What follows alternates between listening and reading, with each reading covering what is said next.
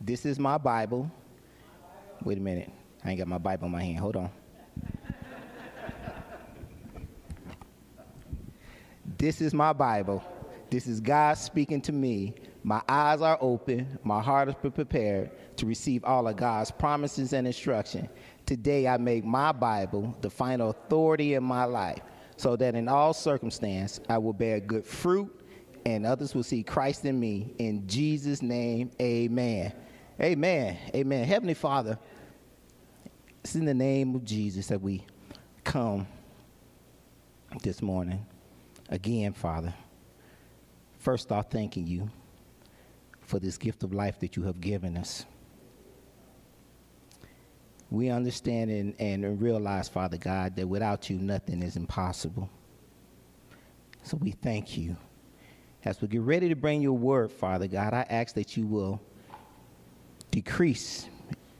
You will increase as I decrease, Father God, that your people may hear from you this morning. What thus says the Lord.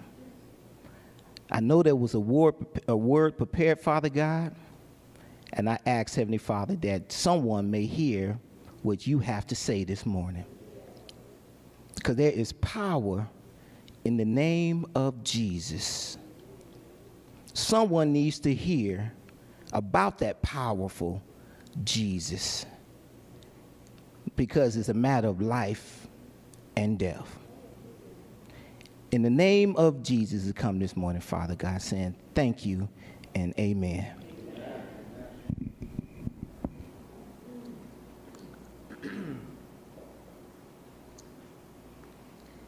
Miss Jewel.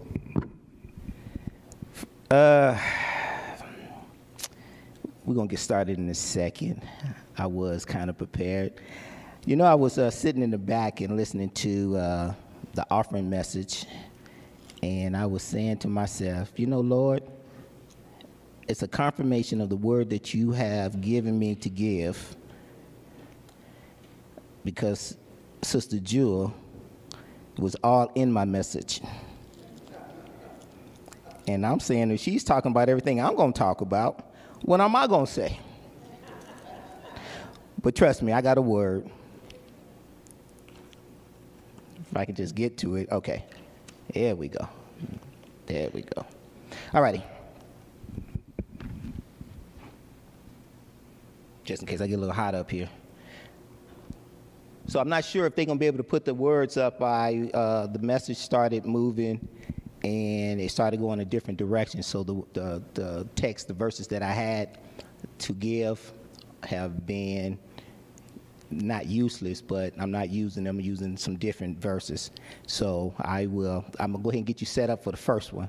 That's Job, chapter 1, verse 6. Job, chapter 1, verse 6. Okay. I'm not there yet, but I just want to get you set up. Praise God. All right. Okay, so as I was preparing for this message, I kept reflecting on what's been happening in the world and all of this bad stuff that's been going on. And it appeared that every time I turned the channel on, a news channel, it's reflecting the badness in our world. Small percentage of good stuff, a large percentage of bad stuff. For example, last week there was a shooting. Was it last week they had the shooting in Parkland, Florida? That they talked about that. They kept talking about it. Don't know if you know, but last week there was a threat made to the school of Rancho. There was it wasn't just the shootings, it wasn't just the threats that they seemed to glorify, in my opinion. It was the threats of bombing places. Somebody made threats about bombing a building. Someone was sexually assaulted. They talk about stuff like that. Somebody's house got burglarized. They talk about that. Somebody's car got burglarized. Business got broken into. They seem to glorify those things that are bad. And I said to myself, I said, you know, Lord, why? Why do they do this? Well, a lot of it's because it's money involved in it. They do some good stuff. For example, a co-worker of mine got honored, if you will, with the salute to veterans. Is it veterans? Salute to troops. And she's a co-worker of mine, so she got nominated for, and she got selected, and they came to the hospital, the medical center, and they did the news presentation. I thought that was great, but I couldn't find it because when I went to the channels, all I kept seeing was all the bad stuff that kept happening and happening. Again, news and newspapers seem to thrive on what's negative, because unfortunately that sells papers. My brothers and sisters, the title of this message is, "We are in the fight of our Christian life." The life that God wants for us to live by, that's what we are fighting for. If you are a believer, that's what you are fighting for. So I was struggling with this message because I was not sure how my brothers and sisters in the congregation would take it. And, I thought to myself, because I know how people, not us, I know my brothers got nothing but love, and my sisters got nothing but love, but I know people, how people are. And something they don't like, what I'm going to say today, they're going to run back to Pastor. Pastor, I think you ought to sit Reggie down.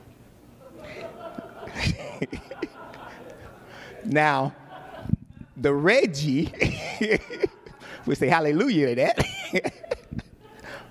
But the Christian brother would say, I've been asked by God to do what God has asked me to do. So I may not be the best at it, but I'm going to give it the best I can. Amen?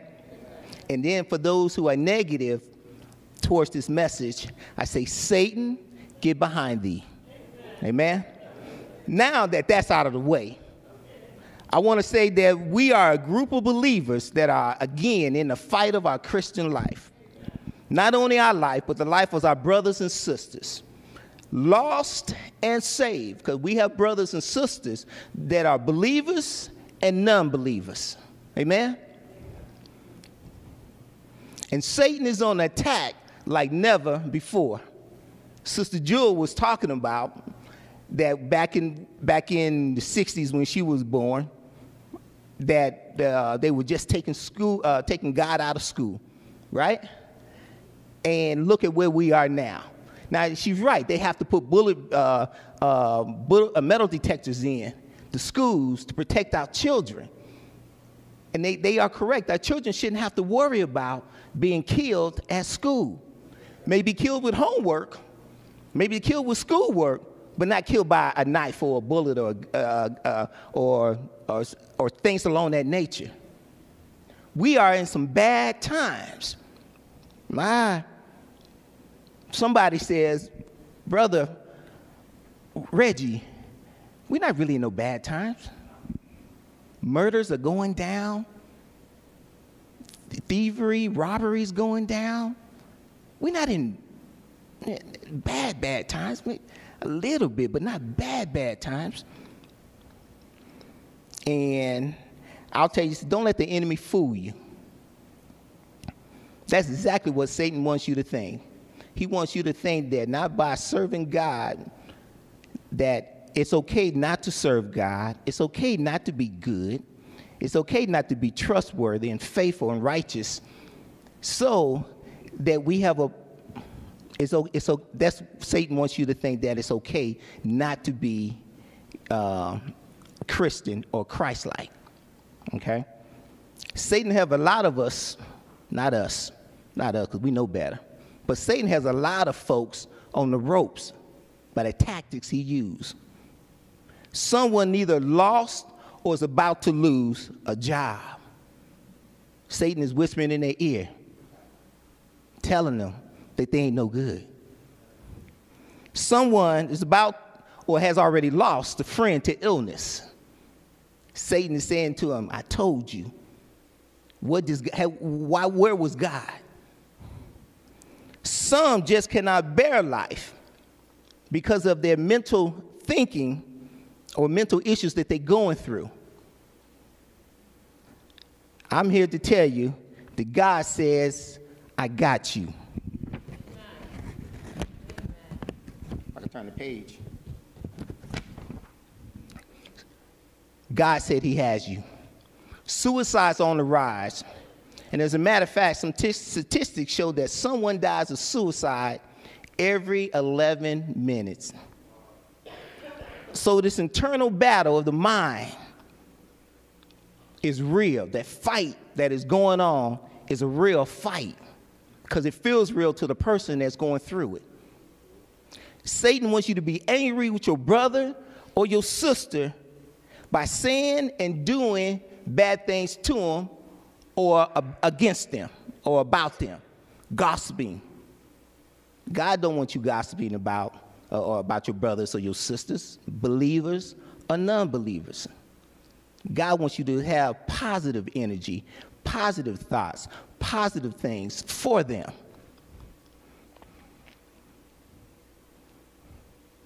You know, not smiling.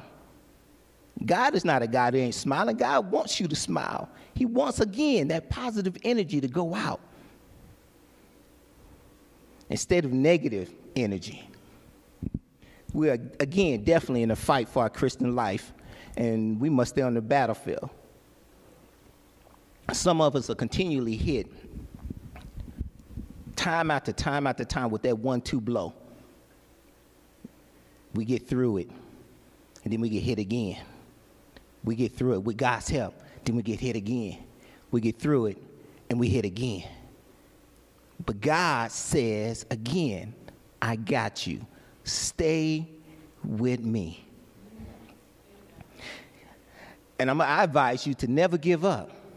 And as that Toy Story said, never surrender. Never give up, never surrender.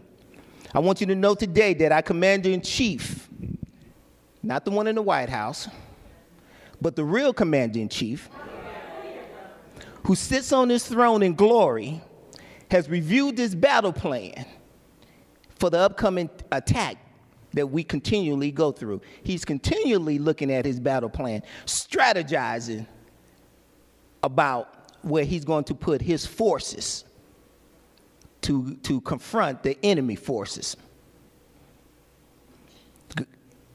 And he's looking at the Heavenly Father's looking at us a situation as chess pieces. Satan did this, I'm going to do that. I'm going to do this because I know he's going to do this. Because don't get me wrong, God knows what he's doing. He's rewritten his plans for the angels and how he's moving them to protect us. And all we have to do is submit to God's authority. I'm reminded that we as Christians are in the crosshairs of Satan. And for those truly seeking and searching for God, Satan has been checking you out. Job 1:6, NIV, Job 1:6-9, NIV version. And one day the angels came to present themselves before the Lord, and Satan also came with them. The Lord said to Satan, "Where have you come from?" Satan answered, "From roaming throughout the earth, going back and forth on it." Then the Lord said to Satan, "Have you considered my servant Job? There's no one on earth like him. He is blameless and upright." Blameless and upright. A man who fears God and shuns evil. Satan said, does Job fear God for nothing? He goes on to talk about God having his protection around him. That's what Satan was saying, that the reason why he's serving you is because he has his protection around him. Now, if Job was considered blameless and upright, What makes you think Satan would not come, and Satan went after him with the permission of God? What makes you think he ain't going to come after us? Later, in 1 Peter 5:8 NIV version, all this is going to be NIV version, Peter warned us to be alert and sober and of sober mind. Your enemy or adversary, the devil, prowls around like a roaring lion looking for someone to devour. Peter goes on to say,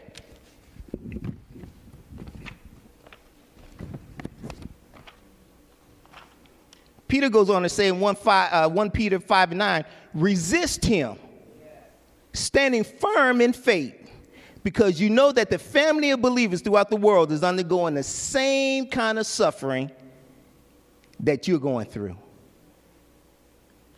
Just want to let you know that whatever you are going through, you're not going through it by yourself.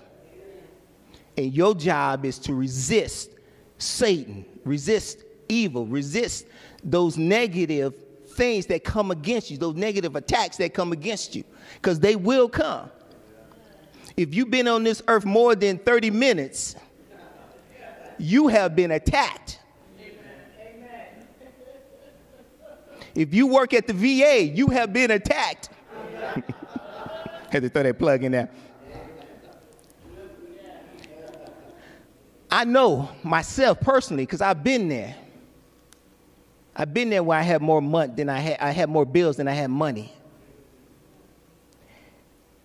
I remember when I was sick a week or so ago, and I was coughing, and it was coughing so bad, it felt like I was getting ready to cough out a lung. It was bad. I was at work, and nothing I did or nothing I touched went well.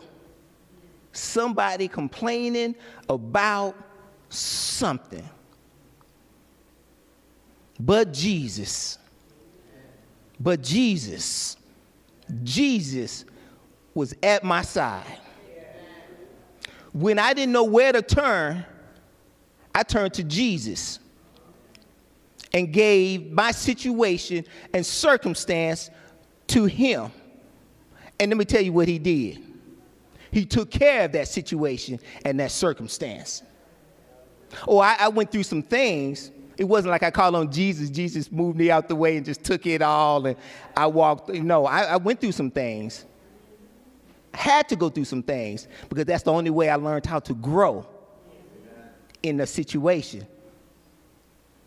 Didn't want to go through it, but it taught me a valuable lesson to continue to trust in the Lord, because he is worthy to be praised. And I think about the blood that Jesus shed for us.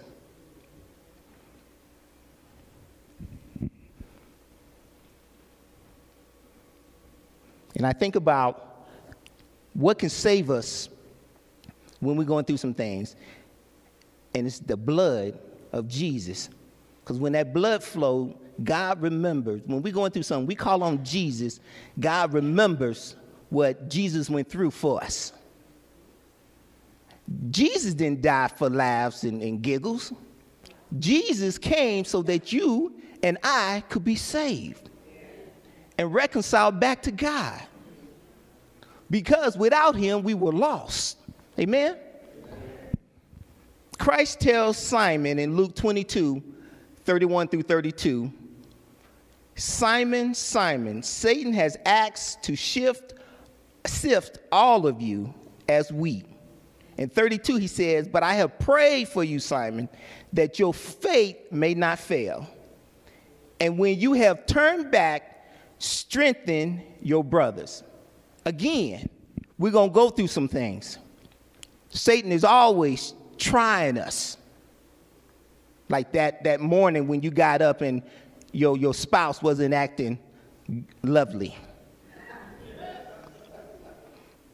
When your child wasn't doing what they were supposed to do. You were being tested. I was tested the other night. Not my family, but with my brothers. And seeing how they live. and seeing how they doing things and how they was trying to pull me. And that's a crazy pull, trying to pull me back over. They know what I do. Matter of fact, they knew I was going to be here today. They were invited. I don't see them. I don't see them. But I love them. I love them enough to tell them, hey, I'm preaching tomorrow. Won't y'all come on out? I invite them all the time. But that's a decision they have to make. Whether you're going to serve God or you're going to serve him. That's a choice they have to make. But it doesn't stop you from telling them about Christ. It doesn't stop you from living that life that they see Christ in you. That's what we were put here to do, is to tell others about Christ, because we love him that much. I don't know about you. I don't want nobody to go to hell. Now, I read up on hell, and hell is not a nice place. I don't want nobody to go. I don't want to go. I don't want you to go. I don't want my brothers and them to go. But again, that's a decision they have to make. And so when Simon is being tested, he was told that when you get through your situation, your circumstance, whatever it may be, come back and strengthen your brother. Come back and grab your brother.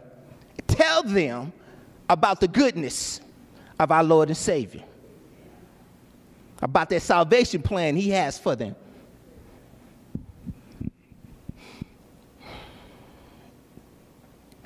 Don't forget to tell others. That's what he's telling them. Strengthen them in their walk, because it is a walk. It is a journey.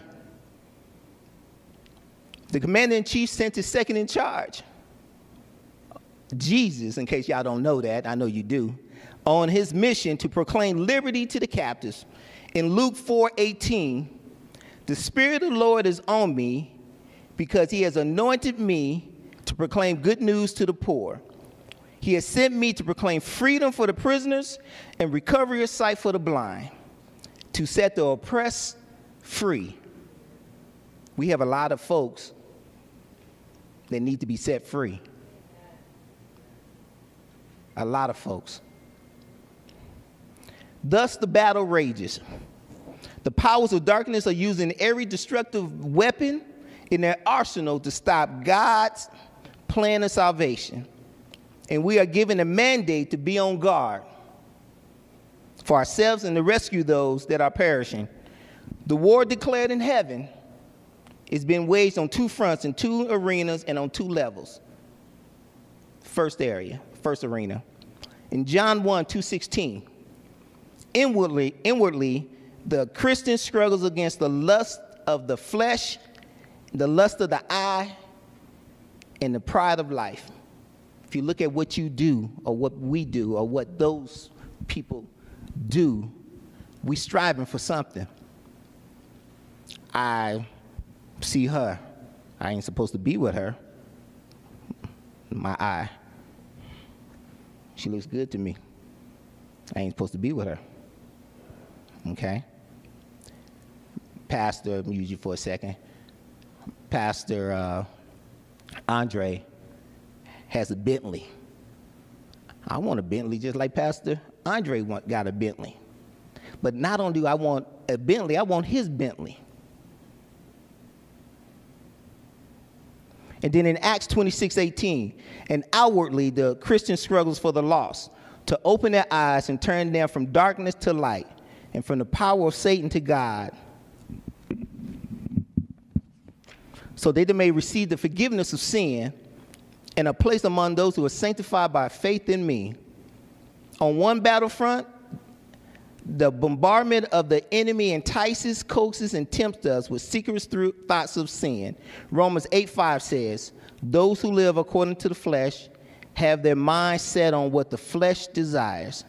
But those who live in accordance to what the Spirit, with the Spirit, have their mind set on what the Spirit desires. I ask you, what channel is your mind on? Romans 8:6 goes on to say, the mind governed by the flesh is death, but the mind governed by the Spirit is life and peace. You do not have to fear death if Christ Jesus is in you. Don't get me wrong, I did not say you would not die. But because the Spirit of God is in you, you will have life and eternal life with God. Righteousness, with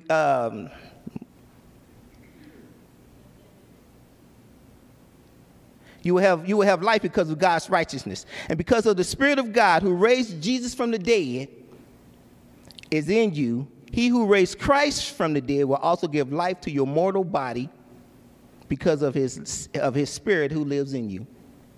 So the question is God's Spirit in you? Do you chase after God by trying to do the right thing? Get out of those negative situations and try to live as Christ would want you to live.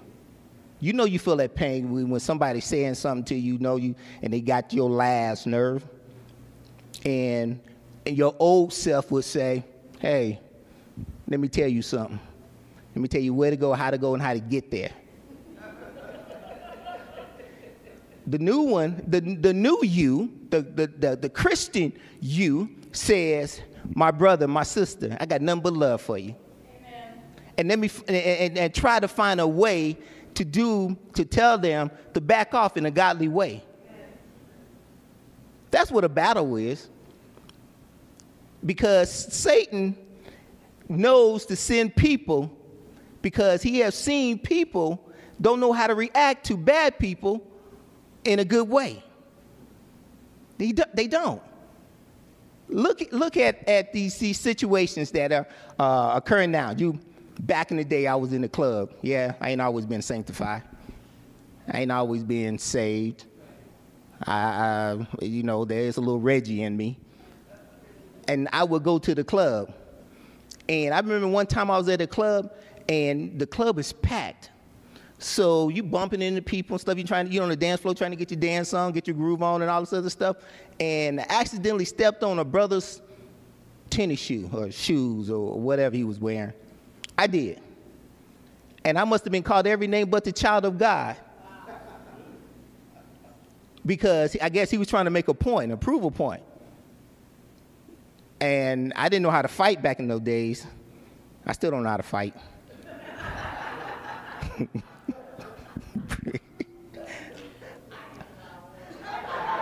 That's right. I don't know how to fight, but I got a sister that knows that fights for me. I tell people, hey, you go take care of this light work for me. Praise God. Praise God. But I have some partners that are back in the day were bad, just bad for no reason at all. They woke up bad. They went to sleep bad. They was bad for no reason at all. And I believe in my heart that if they were in that situation, it would have been a fight or some gunshots rung out. Well, all I said was, look, brother, I apologize. My mistake, I'll make sure it doesn't happen again.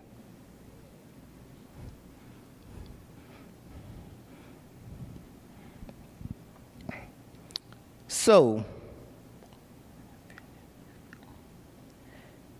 he who had raised Christ from the dead will also give you immortal bodies because of his Spirit who lives in you. What am I saying? I'm saying that God has your back. He had your back from the beginning of time. He knew right now that we would be here talking about him having your back. In John 3:16, one of my favorite verses, says that God so loved the world. Well, let me back up. To show you that God has your back, John 3:16 says that God so loved the world that he gave his one and only or begotten Son, that whosoever believes in him shall not perish but have eternal life. The key word here is whosoever believes in him, or key sentence. You got to believe in him. You got to believe he is able to do what he said he can do.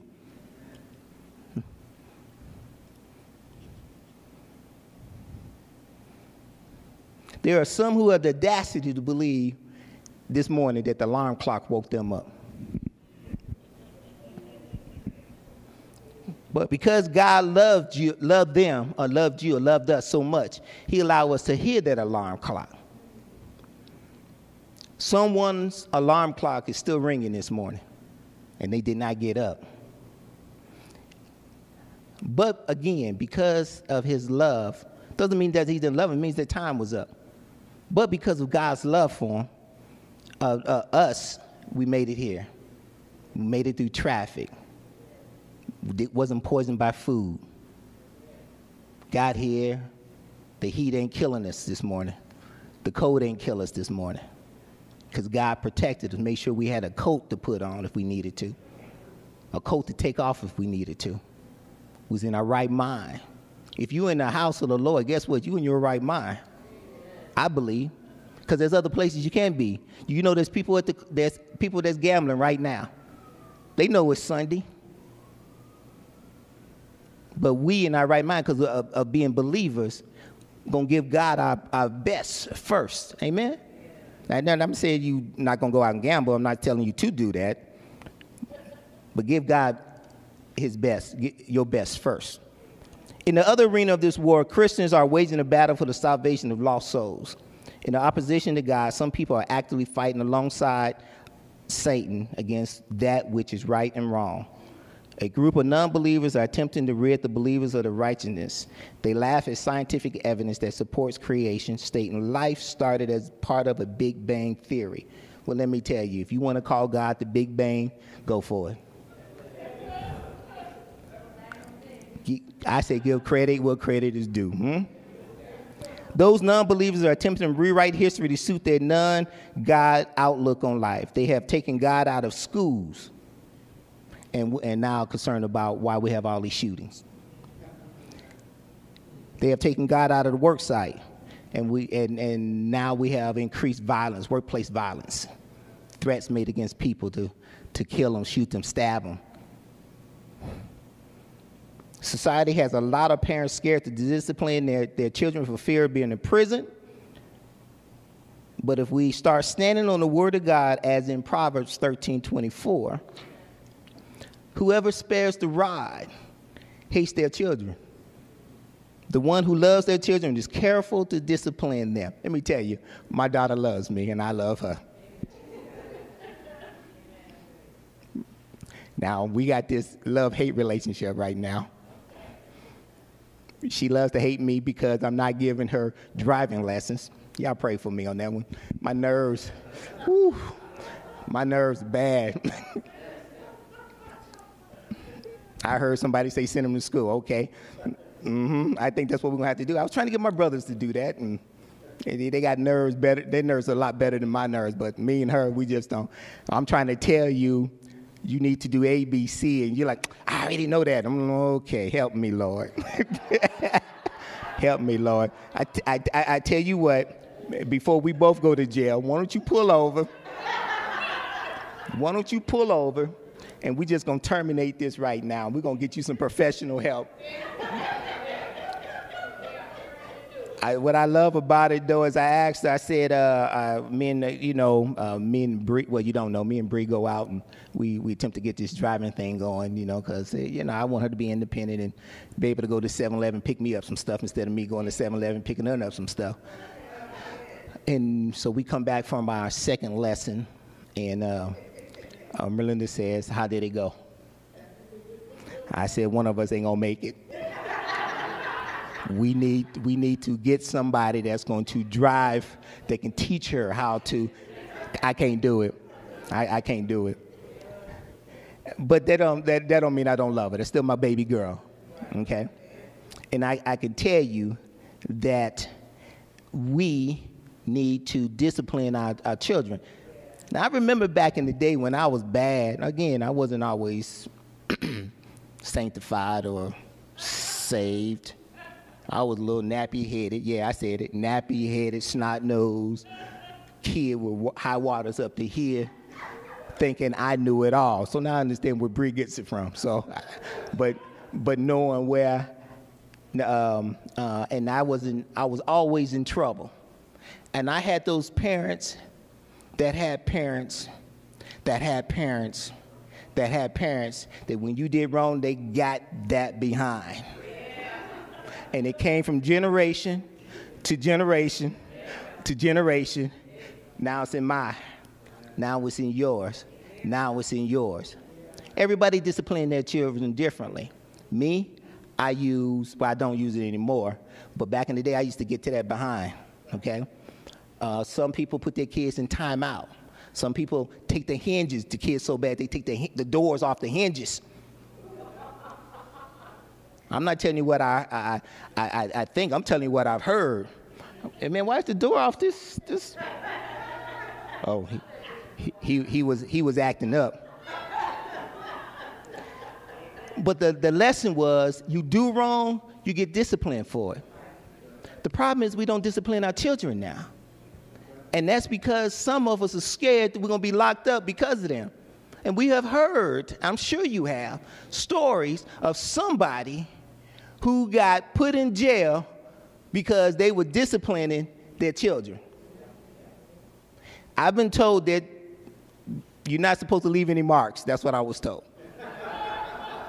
I'm just saying. I'm not telling you to beat your kids or anything along this line. My heart goes out for kids. It does, you know. I just can't teach kids. I can't be in a room full of kids too long. My anxiety, I got PTSD. So I believe a majority of our issues worldwide is because parents let their kids do what they want, because they are scared of the kids and they are scared of other parents who may believe that the kids should be left alone, or they are scared of law enforcement agencies. But somehow we fear those folks, law enforcement, but we don't fear God. Because if you fear God and you trust in his word and you believe his word is true, then when it says Proverbs, discipline your child, if you love them. And matter of fact, when you spank them, if it comes down to that, for you new parents coming up down the road, spank them, tell them, I'm doing this because I love you.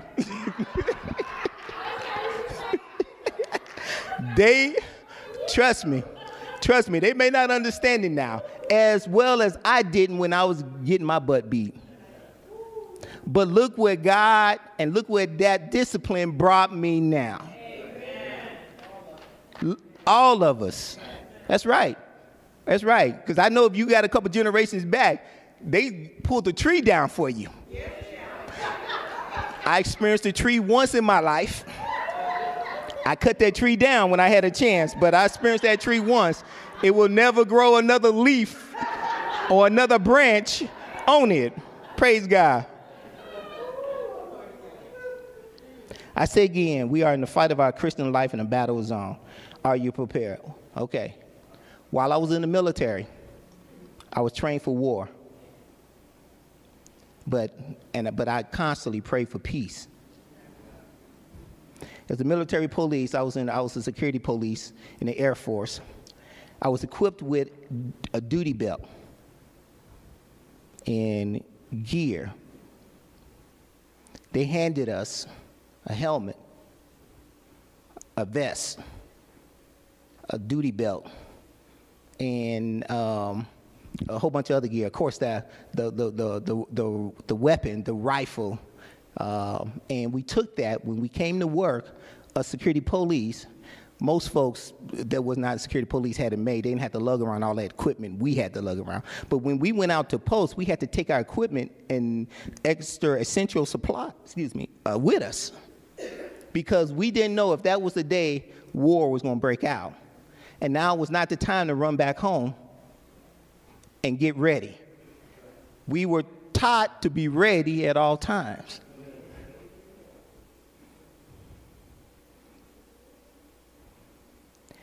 So with all that gear, and then you had those specialized, the SEALs, they had their specialized stuff, and the Green Berets had their specialized stuff, and Merlinda had her specialized stuff. Yeah, I had to throw you in there, Merlinda. So anyway, but according to who we were fighting and what we were fighting, you had specialized equipment, cold weather gear, desert gear, things along that line.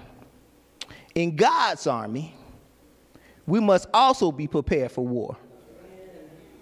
because we are on the battlefield. Paul wrote in Ephesians, I know y'all heard that earlier today. Praise God. Confirmation, right? But Paul wrote in Ephesians 6:10 through 7:10, chapter 6, verses 10 through 17, thank you, about the armor of God, and reminded us of who we were fighting. In verse 10, he says, finally, be strong in the Lord and in his mighty power.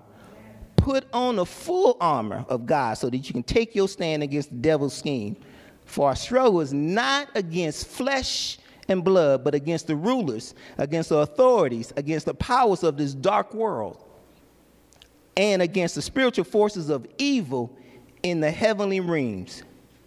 Therefore, put on this full armor of God, so that when the day of evil comes, you may be able to stand your ground.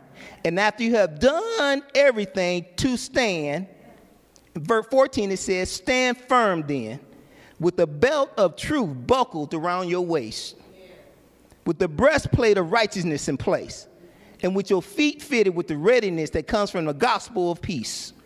In addition to all this, take up the shield of faith, with which you can extinguish all the flaming arrows of the evil one, because they will come.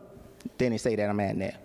17 says, take the helmet of salvation and the sword of the Spirit, which is the word of God. Your sword. Your sword. Some of our swords are dusty. I know it ain't her, because we always lifting our sword up and doing the Bible confession. Praise God for Pastor Andre and Timberly. Praise God. Instilling that in us. Instilling in us that we walk by faith and not by sight. Amen. Praise God for them. But I tell you, trust in God, because he knows exactly what he's doing. And he just needs you to stay faithful. Don't give up on him, because he won't give up on you. Romans 8:28 says, and we know that in all things God works for the good of those who love him, who have been called according to his purpose. What purpose? I'm glad you asked. I'm glad you asked me.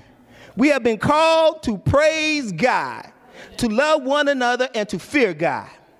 That's our purpose. Because if you love somebody, take your child, for example, you're willing to tell your child, don't do that. Doing that will get you in trouble. Doing that will get you in jail. Don't do that because you love your child. Well, we're supposed to love our brothers and sisters. Don't do that. Doing that will get you in trouble with God. I tell you that because I love you.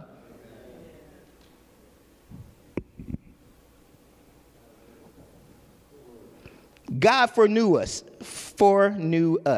He also predestined us to be conformed to the image of Jesus.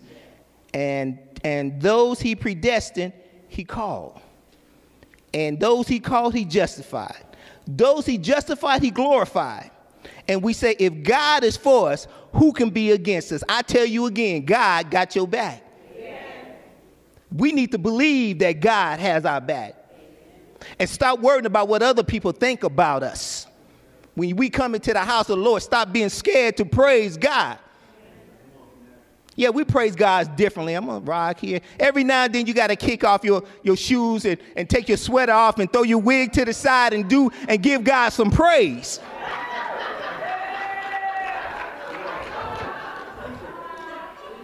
Stop letting the world rule you. Stop letting man rule you. But let the Spirit of God take you where no man can. Amen. When the world says you are ugly, say, God said, I am made, that you are wonderfully made in my image. Amen. There's not an ugly person in God's sight. When the world says you can't do something, tell them, I can do all things through Christ Jesus who strengthens me. Amen. When the world tells you you will always be broke, tell them, my heavenly Father owns all the hills and the sheep on them. Come on now. I know it just ain't me. Because of his mighty love and awesome love Jesus has for you, I'm going to leave you with this.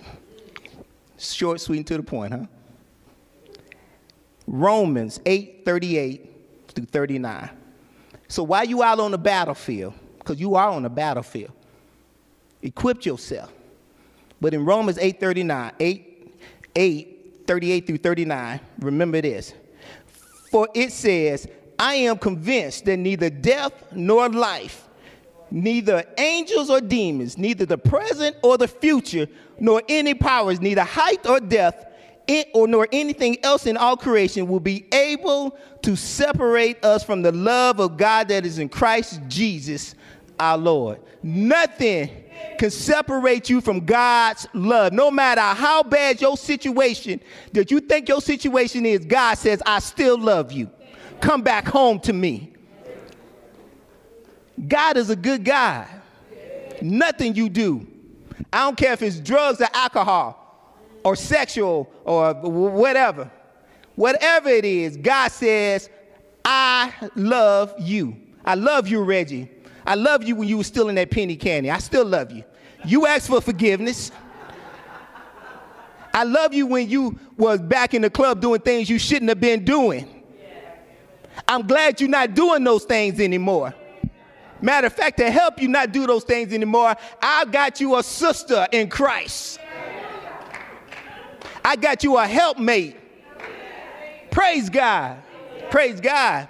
Hallelujah. Nothing, and I say nothing can separate us from the love of our God. And that is something to shout about. Y'all. That's something to shout about. That's all right. You know what? You ain't got to do it here. You ain't got to do it here. But when you get home and you think about this word, and then when you hit and we say, when I didn't have enough to eat, God came through. When I needed transportation from here to there in the winter, God came through. God is worthy to be praised.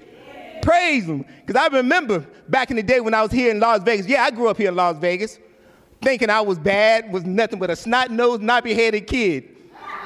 But God saved me.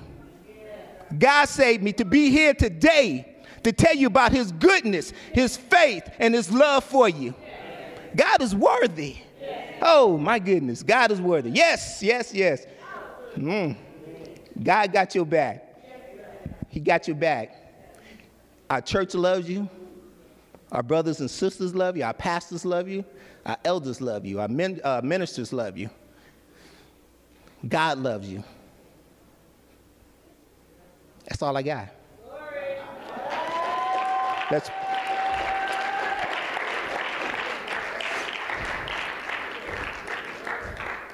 Let's pray.